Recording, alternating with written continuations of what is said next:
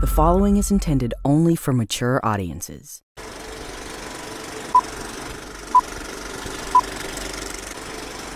Before we get into today's message, I want to warn you in advance that some of the content in this series may be offensive at times, but that's okay, because growth at times requires growth pains.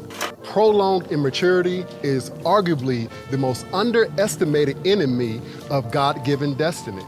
It's time to mature. So get ready for mature audiences only.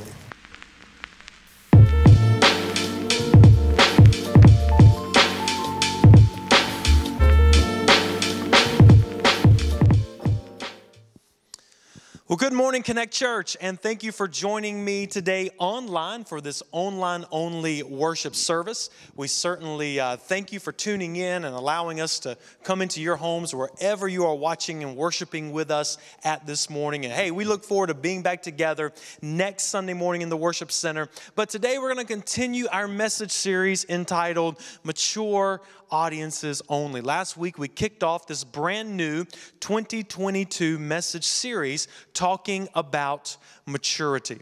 And I don't know if there is a more important topic that we can be discussing than the topic of maturing in our faith, in growing in grace. For there are dangers to immaturity.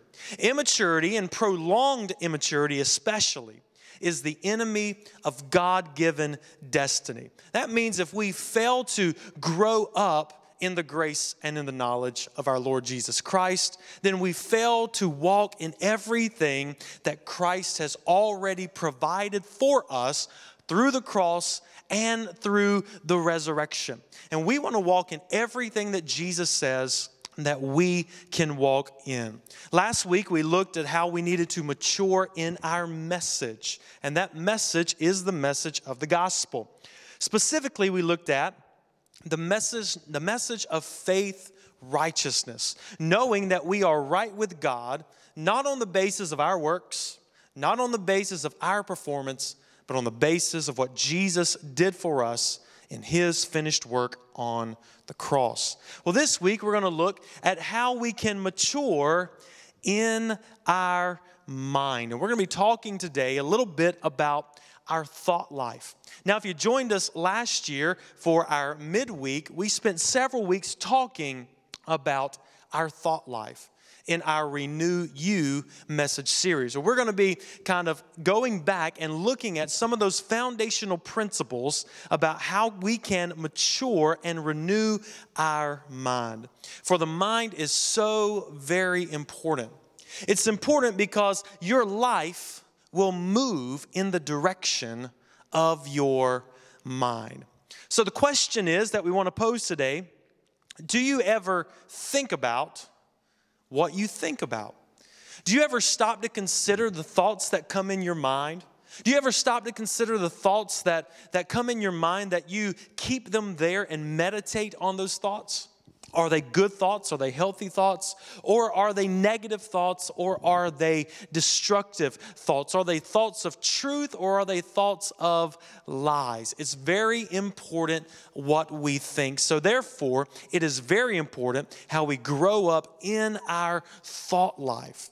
Paul said, when I was a child, I thought as a child. But when I grew up, I put away childish things.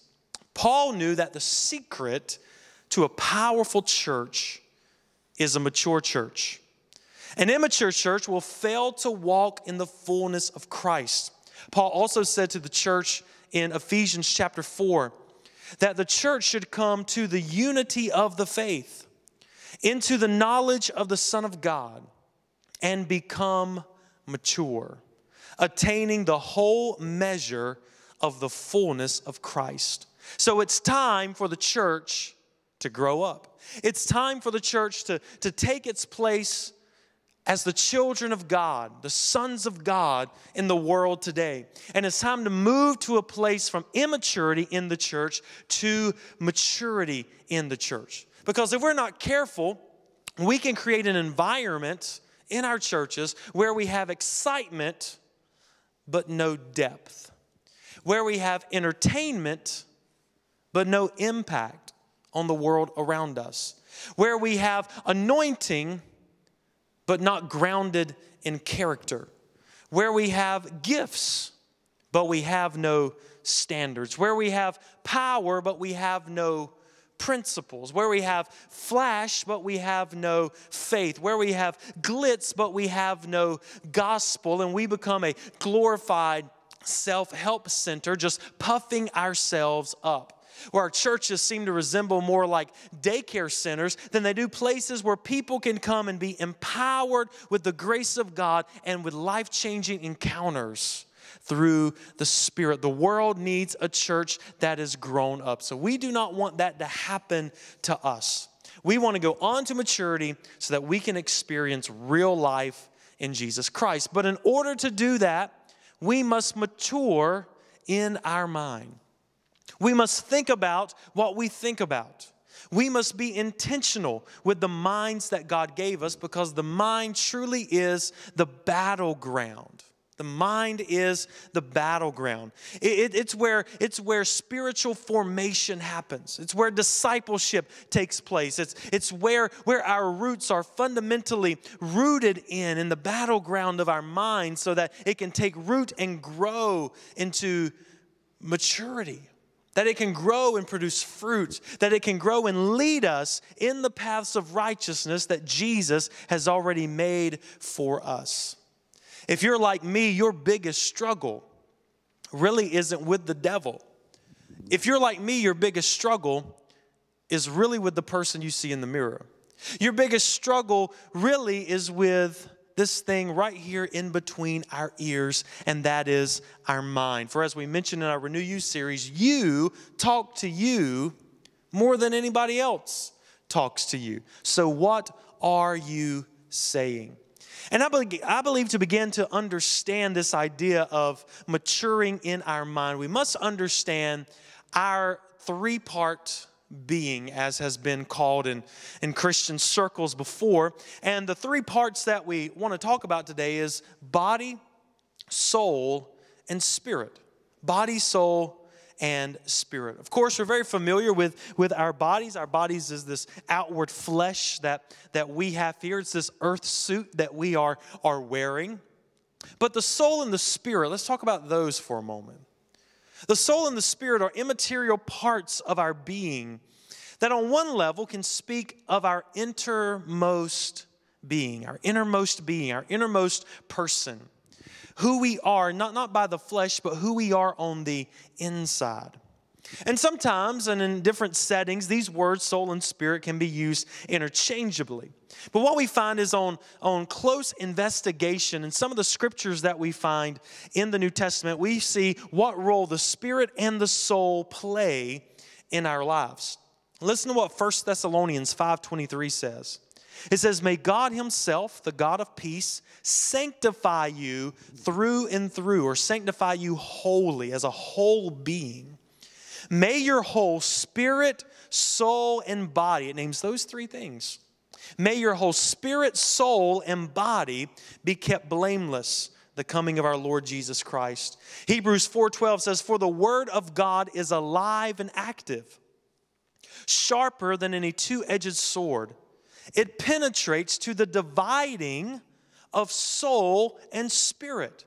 The word of God penetrates to the dividing of soul and spirit, joints and marrow. It judges the thoughts and attitudes of the heart. So we know what our body is. Let's talk about what our spirit is. We have a spirit. And the spirit is the part of us that really connects us with God. It's the part of us that is born again. It's the part of us that is recreated and unites with God's spirit to form a new creation. Before Christ, we have an unregenerate spirit, a dead spirit.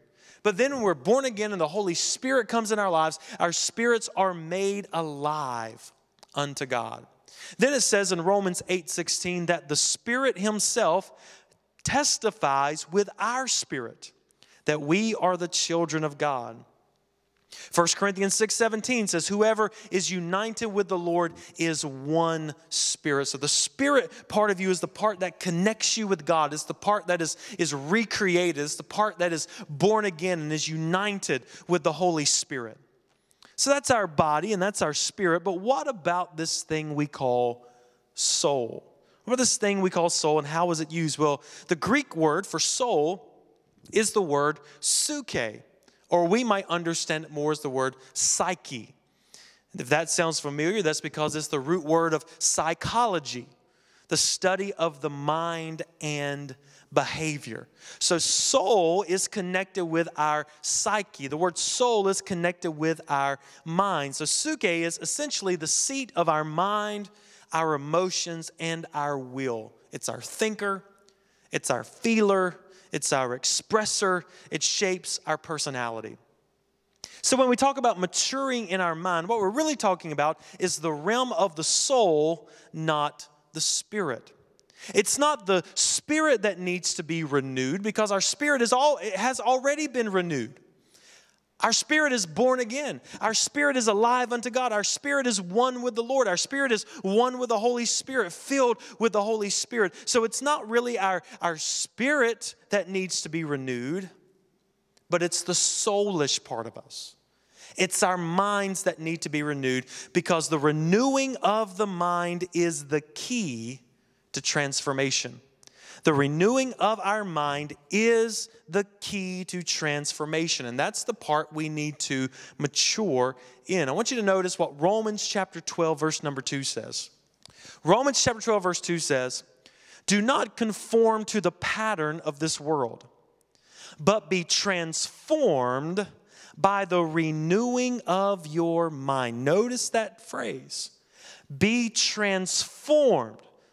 Be totally changed by the renewing of your mind. Then you will be able to test and approve what God's will is, His good, pleasing, and perfect will. So when we talk about spiritual growth is really soul growth. I like to say it's getting on the soul train. It's training our soul. It's training our mind, getting our mind, will, and emotion to come in line with what has already happened to us in our spirit. You see, our spirit, we've been raised with Christ. We've been made spiritually alive, and our spirit has been perfected in Christ. Our spirit is as righteous as it will ever be, and our spirit is in eternal union with Christ. So there's no improvements that need to be made at the spiritual level. We're perfect, whole, complete as spiritual beings in Christ. But if that's true, why do we see immaturity in the lives of Christians? Why did we all experience immaturity? Because immaturity is not a matter of spirit. Immaturity is a matter of soul. Immaturity is a matter of our minds. So when you see immaturity in your life as a Christian, when your thought life is taking your life in a direction contrary to where the Holy Spirit wants to take your life, and you begin to see immaturity in your life, listen, you don't have to go and get saved again. You don't have to come to the altar every week and get saved again, because it's your spirit that's already saved. Your problem's not with your spirit. It's not about coming up and rededicating your life over and over and over and over again. It's not about making a fresh commitment, because your spirit is already saved. It's already born again. Your problem is not in the area of the spirit where you need to have another spiritual rededication or a spiritual commitment or to get saved again. No, it's not a spirit issue. It is a soul issue. It is a mind issue. It's an issue of maturing in our faith, growing in the grace and in the knowledge of our Lord Jesus Christ, and maturing in our mind. For I want you to understand this, is that you are justified by faith and faith alone. You are justified by faith. You are saved by grace through faith. That's what gets you born again and saved. Justified by faith, but you're transformed when you renew your mind. You're transformed when you renew your mind. So often as a pastor, for many years I struggled. Why are people that claim to be Christians and sitting in church year after year after year after year, why do they still live contrary to how the Spirit would have them to live? Why do they still have the same habits and the same struggles and the same attitude and the same meanness and the same critical spirits and the same judgmental spirits and the same hatefulness, even the same prejudices? How can we call ourselves a Christian and still stay in the same patterns? And I came to two options. Number one, either that person really wasn't saved at all, or maybe they were immature believers in Christ who had yet to experience a renewal of their mind that brought about transformation in their life. We're justified on the basis of our simple faith in Jesus. But if we want to see change and transformation, that happens in the realm of our soul. It happens in the realm of our thoughts, our feelings, our behavior, because we're in a process of continual maturity and continue renewing our mind. Because everything in this growth process is rooted in the battleground of our mind. So that's why the morning after you received Christ Jesus, you woke up with a brand new spirit. You woke up with a brand new heart. But you didn't wake up with a brand new, renewed mind. That's what Paul means when he says to be transformed by the renewing of our mind. The word transform here is the idea in the word for metamorphosis, to change from one form to the other. And we're familiar with that picture by the picture of a caterpillar and a butterfly. Of course, a caterpillar, goes through a process of cocooning and it comes out a butterfly. But something happens if you were to take a scientist and examine a DNA sample of a caterpillar and a DNA sample of a butterfly, or after it becomes a butterfly, the DNA would be absolutely identical between when it was a caterpillar and when it was a butterfly. The difference is it went through a process. The caterpillar is equipped from birth with all the qualities and all the tools necessary to become and transform into a butterfly. But it has to go through the process. Just in the same way, when we are born again, we have everything we need for life and godliness.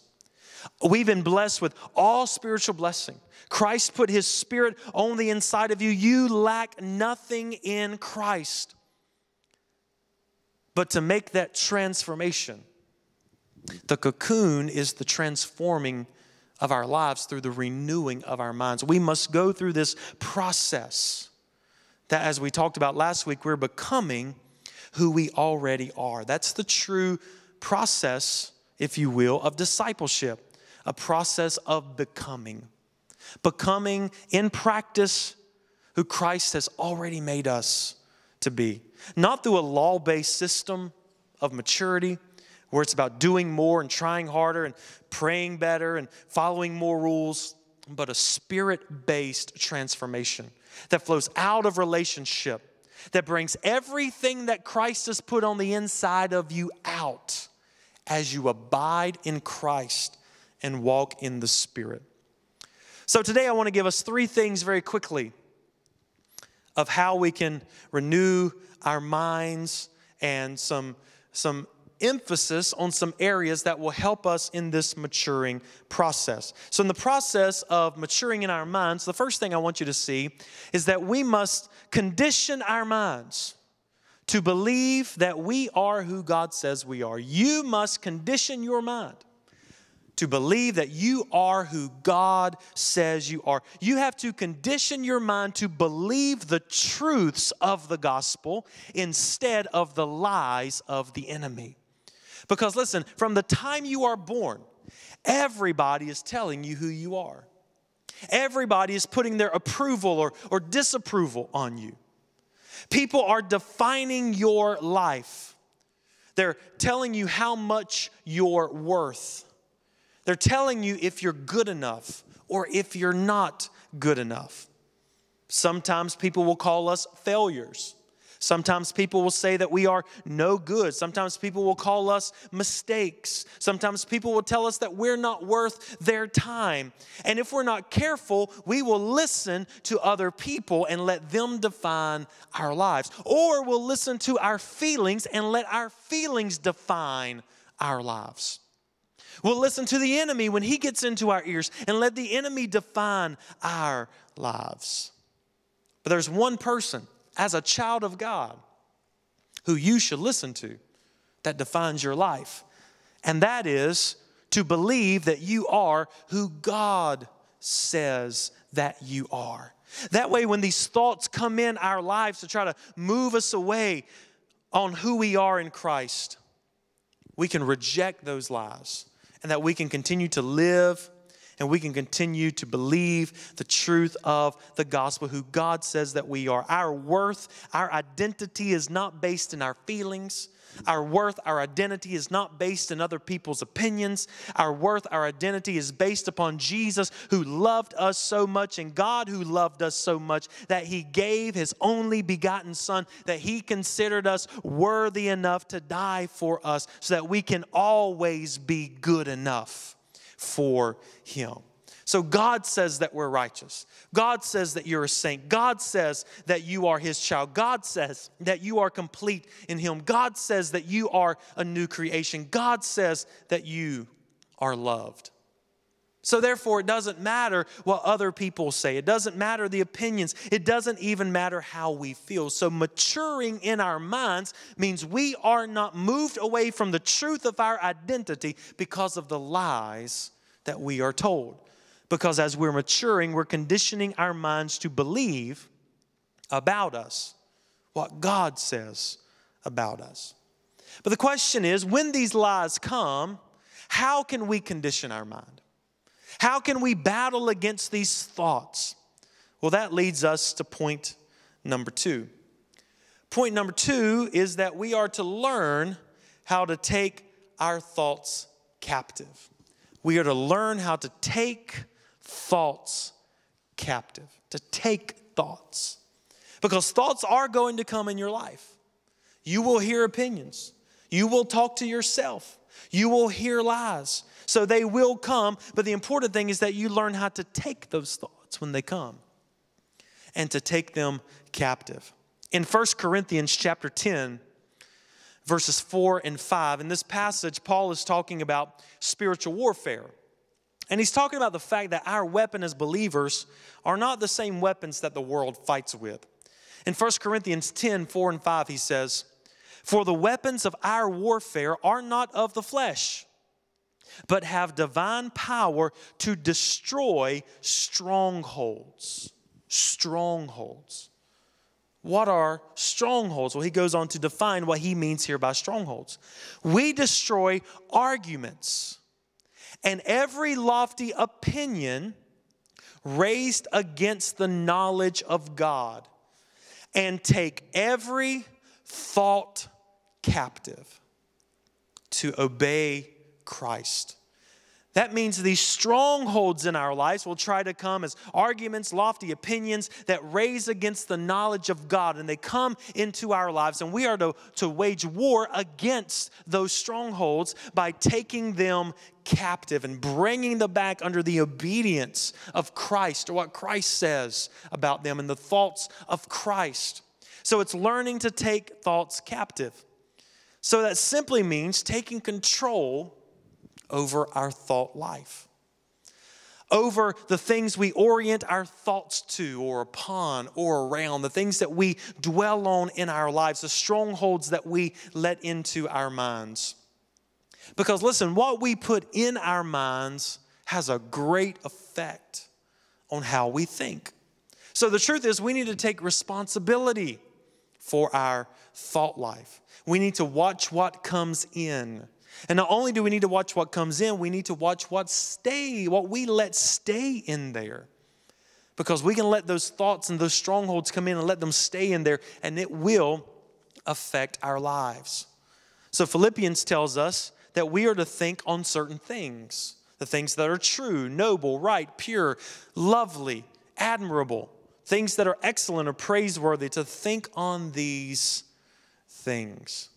So whenever we're feeling thoughts of anxiety or depression or temptation to gravitate towards sin, we need to take those thoughts captive. We need to say, that is not a God thought. I have the mind of Christ, and that is not a Christ thought. That is not a thought that is going to lead me to life. That is not a thought that leads me in righteousness. That's a thought that tries to steal, kill, and destroy. And I'm not going to believe that lie. I'm not going to receive that thought. I'm going to take that captive, and I'm going to bring it under the obedience of Christ, and I'm going to think on godly things. So whenever we're feeling that those thoughts come in, we take those thoughts captive by identifying the lie that is coming into us at the moment, by calling it out for what it is, and returning our minds to a place of peace when it's set on Christ. You know, the scripture says that he will keep us in perfect peace when our mind is stayed on him. So we need to condition our mind to believe what Christ says about us. We do that by when thoughts come in, we take them captive and refuse to dwell on them and refuse to believe them and cast them down. But then we need to replace those old thoughts. So we can replace those old thoughts when we fix our mind on heavenly things. You see, you can't keep your mind on the things of the earth and expect to live in the abundance of the life of heaven that you have on the inside of you. So we must fix our minds on heavenly things. So Colossians chapter 3, verses 1 through 3 says this. Colossians 3 says, "If then you have been raised with Christ," which we have, "seek the things that are above, where Christ is." Don't waste your time on the things of the earth. Set your minds, verse 2 says, set your mind on things above. Let me read it again. Set your minds on things above. Let me read it again. Set your mind on things above, not on things on the earth. For you died, and your life is now hidden with Christ in God. So many times we are so preoccupied with the things of this world that we fail to set, or we keep our minds on the things of this world and fail to set our minds on heavenly things. But see, our position in Christ is a heavenly position. We are seated with him in heavenly places. So you can't walk in the fullness of Christ if you're seated in heavenly places, but your mind is on earthly things. It's not that we need to go back and take our position back again because we haven't fallen from that position. We just need to move our minds from earth up into heaven. We need to let our thinking match our position. For people that are natural thinking people and earthly thinking people and move with everything in this world, it's because they have natural, fleshly, and earthly thoughts. What we should do is elevate our thought life to our position in Christ. Move from earth to heaven, from natural to spiritual. So the key is to set your mind on the right things. To put in your mind the right things. To take out of your mind, to take captive those things from your mind that are the wrong things. Because ultimately, again, maturity is about responsibility. And we must be intentional about our thought life. You choose. I choose what I dwell on every day. Sometimes I can't help the thoughts that come in my mind, but I can help what I do with those thoughts when they come in to my mind. Dallas Willard says this. He said, of all the things we do, we have more freedom with respect to what we will think of, where we will place our minds than anything else. And the freedom of thinking is a direct order to exercise it.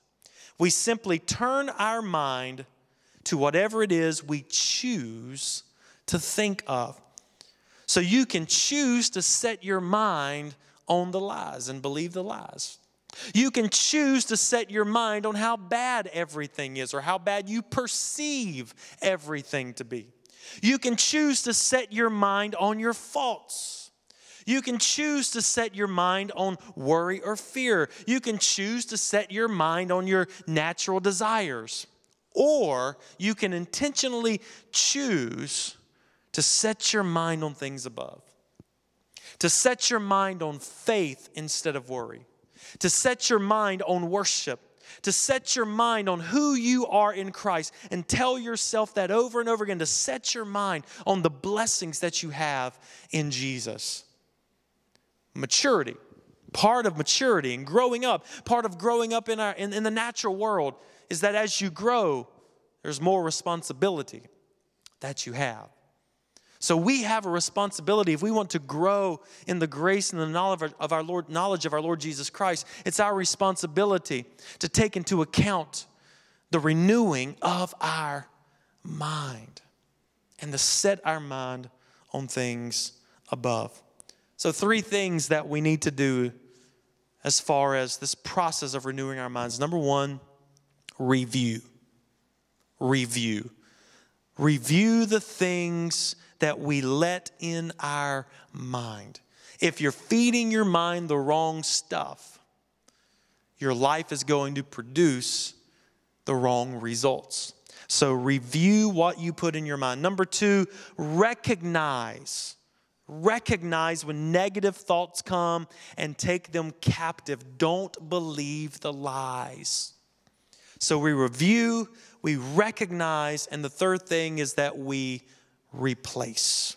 We replace. We replace those old thoughts with new thoughts. We replace the lies with the truth. We replace the badness with the goodness. We think on the things we're supposed to think about. So this week, let's think about what we think about. Let's mature in our minds. Let's review what we put in our minds. Let's recognize when negative thoughts come and take them captive. And let's replace with thoughts of truth and thoughts of goodness, thoughts that line up with the gospel. Well, again, thank you for joining us online. We look forward to being back together, worshiping in the worship center here at Connect Church next Sunday. But we pray that you have a wonderful week. Let's go out and let's mature this week in our minds and walk in the fullness of all that Jesus has for us. God bless you.